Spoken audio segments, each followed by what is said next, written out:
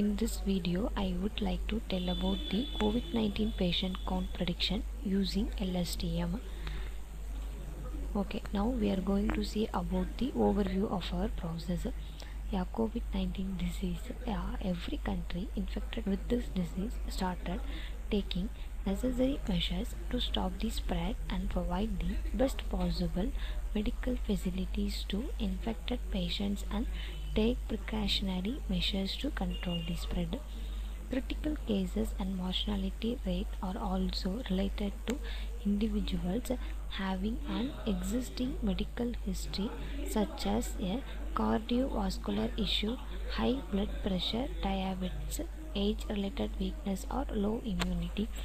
The main objective of our process is to predict the COVID-19 positive patients by using the long short term memory algorithm. This is a time series data set. That's why we have to implement the LSTM algorithm. That is, LSTM is the one type of deep learning algorithm. LSTM expands long short term memory. Okay, in our process, the input as COVID-19 dataset is taken from dataset repository.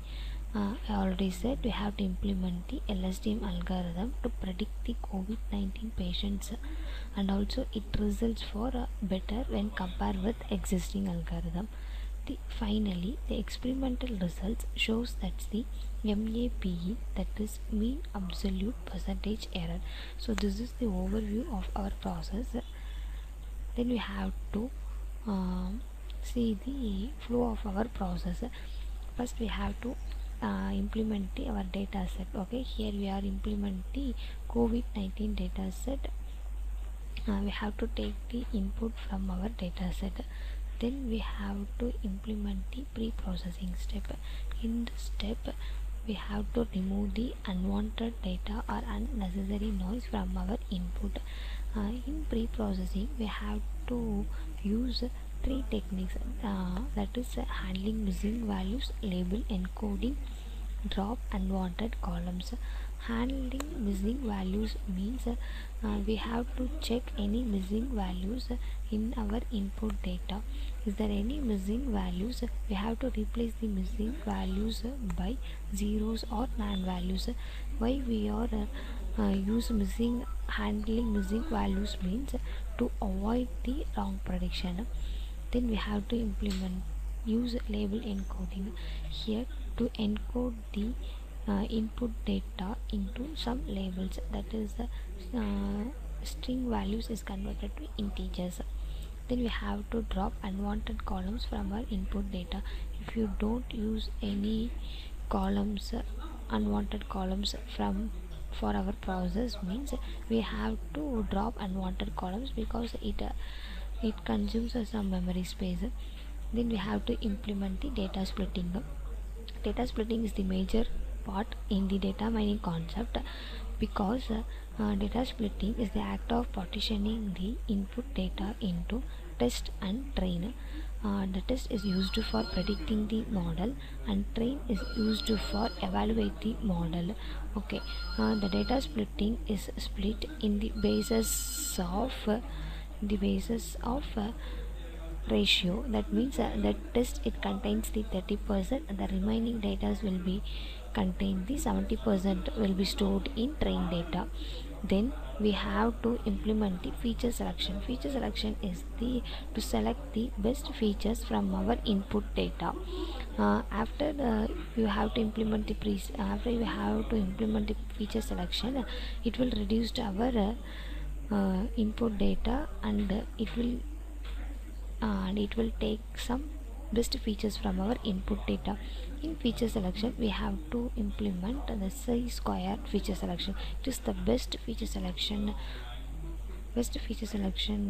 for feature selection techniques, and it will give good results. That's why we have to implement the chi-square in this process. Finally, we have to implement the classification algorithm. In this step, we have to implement the LSTM algorithm, long short term memory. In LSTM, we have to find the performance metrics is mean absolute percentage error. So this is our flow of our process. Now we are going to see the demo part, that is our output part. Just I have run our process. We are running our program in Spider IDE from Anaconda Navigator. Okay, our process is successfully run. Okay, now I will explain the output part one by one. Okay, fine. First we have to data selection. So this is our input data. So I think this is our sample inputs from our input data. I have just displayed 10 rows from our input data. Totally, yeah, 10 rows and 7 columns. After that we have to implement the pre-processing step. In pre-processing we have to implement checking missing values. Here we are checking the missing values. These are the attribute name, that is the column name from our input data. Here date attribute name contains 0, right? The 0 means there is no missing values in the date attribute. Similarly all other attributes, so there is no any missing values from our input data. If is there any missing values are occurred, we have to replace that missing values by 0 or non values, so don't forget that step. After that we have to implement the label encoding. Here before label encoding our data set like this, then we performed after label encoding our data set will be labeled.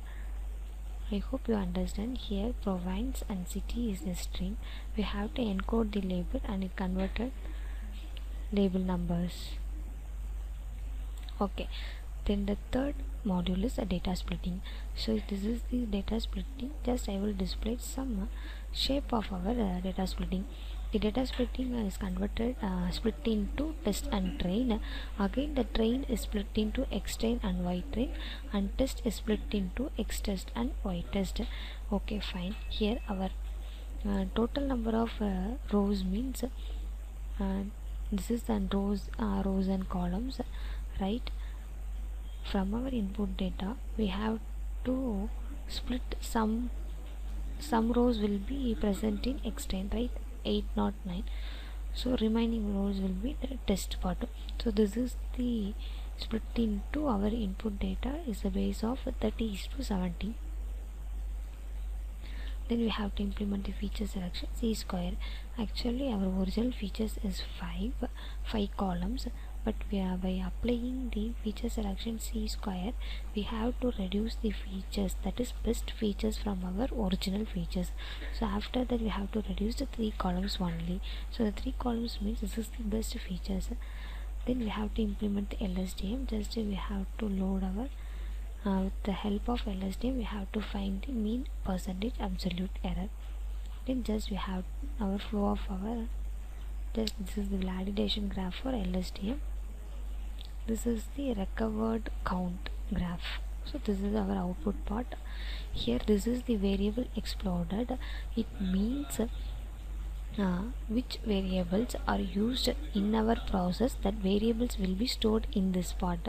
So these are the variables, and it displays the what type of data, and it will display also size of our data. So this is our output, and thank you.